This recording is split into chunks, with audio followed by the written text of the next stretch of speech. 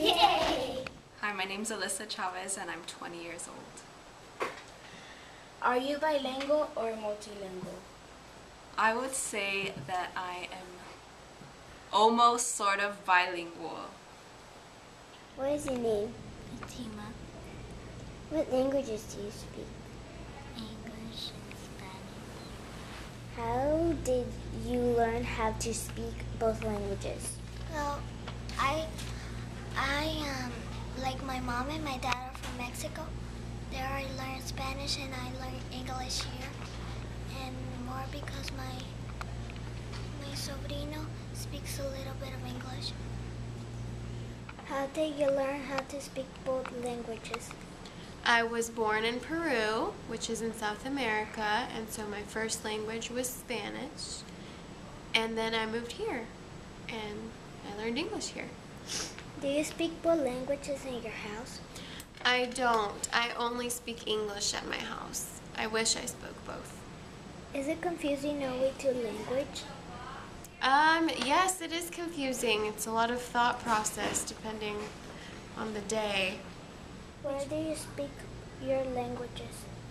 I speak Spanish at my grandma's house and mostly English at my house. Is it confusing knowing two languages? A little bit.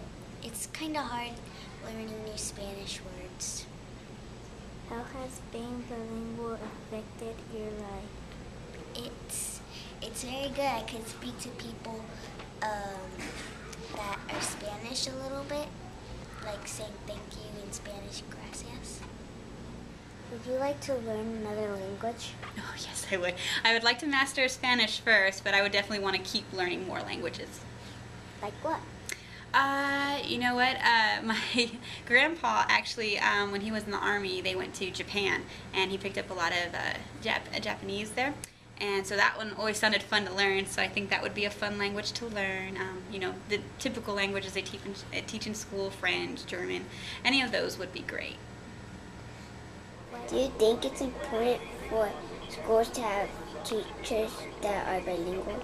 Yes, because they can help the students that don't speak English or other languages. Why do you think it's important to be bilingual? Because you can communicate with other people from other countries and people that don't speak English. It is important to be bilingual.